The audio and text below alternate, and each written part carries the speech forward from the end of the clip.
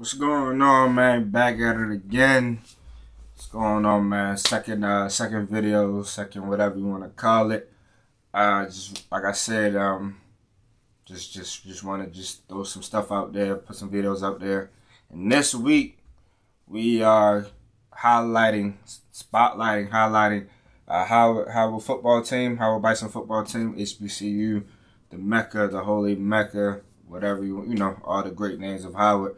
Like I said, I'm a former alumni. I got my old Howard shirt, and I just highlighting Howard this episode. So this episode just really spotlight some of the players from this past season. Talk about Coach Larry Scott, things like that. But before we get into it, I want to say shout out to my guy Aaron Walker. He played DB when I was there. He was a freshman my senior year. He was number 27 from DC. Y'all know I'm from Baltimore. He's from DC. That was my little man right there. Him and Ty Free at William & Mary right now, coming up with his last season. So check him out too. But yeah, I want to give a shout out my man A-Dub. A-Walk played in the HBCU Legacy Bowl, man. That was big time. I feel like should have got more recognition. That's we gotta do better on our part as alumni. But I feel like he should have got a little bit more. But yeah, man, he made it to the HBCU Legacy Bowl. Shout out to my man A-Walk. I want to give a shout out to Antoine Bethea, the great Howard DB. Probably the only player that the average person might know from Howard that made it to the league on a big scale. Correct me if I'm wrong, but I think he played like 14 seasons. He just started a scholarship fund. I just saw it right here in the Howard magazine I got this morning. It's in there. I lost the page, but yeah, he started. Oh, here you go. Gave a scholarship fund to Miss Morgan Moore. So shout out to Antoine Bethea. He's in here. Let me see. He's in here. Shout out to Antoine Bethea, man. Great, Howard legend, HBCU legend, put Howard on the map before, he was before his time. But yeah, man. So today I just want to highlight some of the, y'all know his upcoming spring ball right now. Right now it's March, so spring game should be coming up real soon. Gotta get the date on that. Gotta talk to my man Coach Pee Wee Johnson down there. But yeah, man, I'm looking at my computer right now. So yeah, right now first I'm gonna shout out to Coach Larry Scott. Head Coach Larry Scott, man. This was his first fall season because he came in during the pandemic, and if anybody followed college football, they had that spring season, so that kind of was like his warm-up season that didn't count against him. So this past football season was his first full season, and it was up and down, it was rough. But if you actually watch some of the games, a lot of the games Howard was in pretty close games. They finished 3-8, but like I said, they was in a couple back and forth games, like Hampton third game of the season. It was 48-32. I went to that game. It was actually closer than that. Happened to score towards the end, kind of took off on him. Lost to Robert Morris 22-16. Beat Sacred Heart. Beat Morgan 27-0. Lost to Norfolk 45-31. Lost to Dallas State 23-30. South Carolina State 12-15. Lost to Central 45-27. That was a big loss, but Central's been on top of the MEAC since forever, since my sophomore year. So Central's been on top of that. But yeah, and to give Coach Larry Scott the benefit of the doubt and the team, this is, if you was a junior of the team, this was your third head coach in 3 years. So man, we just want to say, just keep supporting Coach Larry Scott and the Bison, man. Give them their support. I know fans don't really care about the specifics of football, but if you had 3 head coaches in 3 years, it's going to be tough. You got 3 different schemes, and I can get into detail later. But yeah, man, so we want to support Coach Larry Scott and the Bison, man, this year. And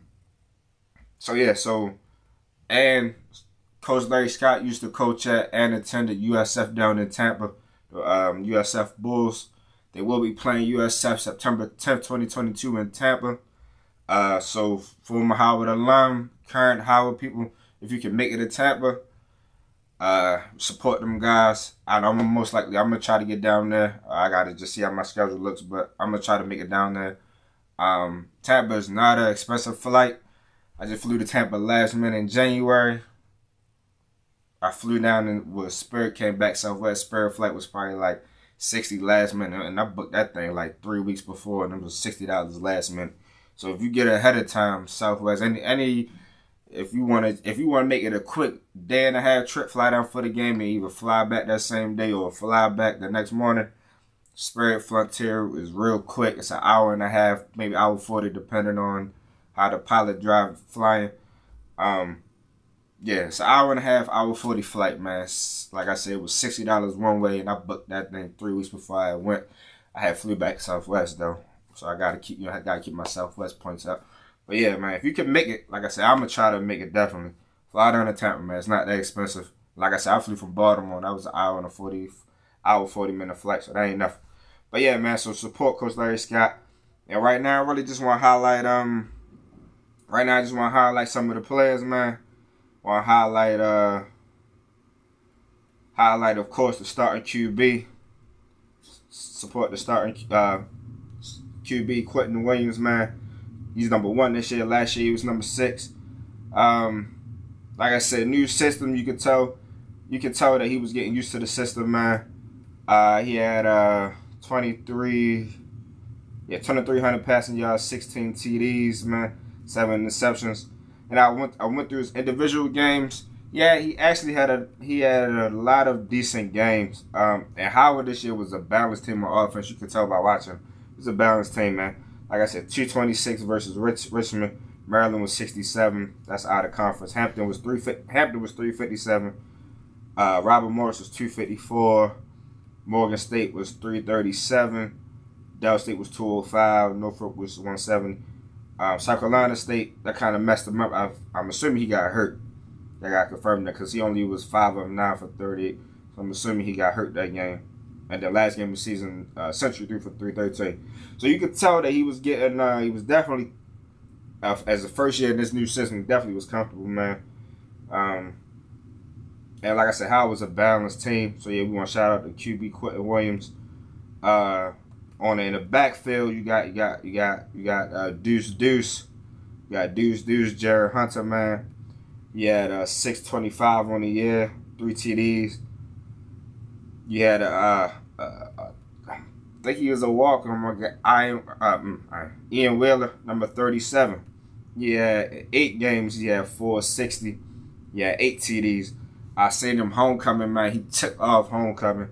Homecoming's one of his breakout games, man. I saw that game. I definitely was watching him. Ian Wheeler, man, he was definitely doing this thing. I definitely saw that homecoming game. He was doing this thing. So he had 460. So he lost 70. So 443, 620. So Jared had 625 and had 443, man. So like I said, I was a balanced team. You got 2 running backs putting up some nice digits. Like I said, in the new system, they figuring things out. Let's go to the receiving. My guy Antoine Murray, he was there when I was there too. My last year, he was I think a freshman. Yeah, he had to have been a freshman because he's still there. He had a Howard year. So so Antoine Murray, my guy, 629 on the year, on the season, 7 TDs. Like I said, Howard was balanced. So that number is not really that bad. Second receiver was Casey Hawthorne, number 3. He had 447. You feel me? So, and then you got 3 guys in the 200s after that. So Howard, like I said, Howard was a very balanced team last year, man. So hopefully this year they're gonna ramp it up. The numbers gonna be way better than I'm praying and hoping that it is, because this will be their second year with Coach Scott. So they should know the system and things should be flowing just like that, man. So we definitely rooting for them boys this year. Defensively, you got a couple guys. Like I said, Howard team was ran by juniors and sophomores last year. And like I said, if you're a junior, you had 3 coaches, man, in 3 years. That's tough. It's hard to be a football player when your coaching staff is changing every year. Like, that's crazy. So like I said, A-Dub was a premier player last year. Shout out to A-Dub. But I want to get a shout out to young boy. I didn't know this. Kenny Gallop, number 14, 6 foot 205, nice solid DB. Led the team last year, 75 tackles, man. No interceptions. Howard didn't really have they didn't really have that many interceptions last year. So but yeah, 75 total tackles, man. 45 solo, 30 assists. So shout out to 14 Kenny Gallop. I ain't really see that. My guy Ray Williams, he from Michigan. He from the school my man Pee Wee from. He had 52 on the year, 52 total tackles. That's big. You're a big boy too. Yo, 5'10", 183, solid. So I saw him on the field, solid, real cut up. Christian White, my bad, 2'5", man. Putting on for the 25. Y'all see the 2'5" in the background. Putting it on. He from VA. My bad, stutter. But he had 47. He had 47 tackles. Like I said, new system figuring out. So hopefully all these stats are gonna go up next year. Second year with Scott in the system. So hopefully that thing pick up next year. And he was a junior, so he's gonna be a senior next year. So I think he got COVID year too, so he might have 2 years left. Don't question. Oh yeah, number 3, big fella in the DM, my man Darren Brokenburr, big fella. Man, he was I did see him against Maryland. He did stand out a little bit. He did stand out there, people. Nice size, nice edge rusher. It's not low right now. I can't give his attributes.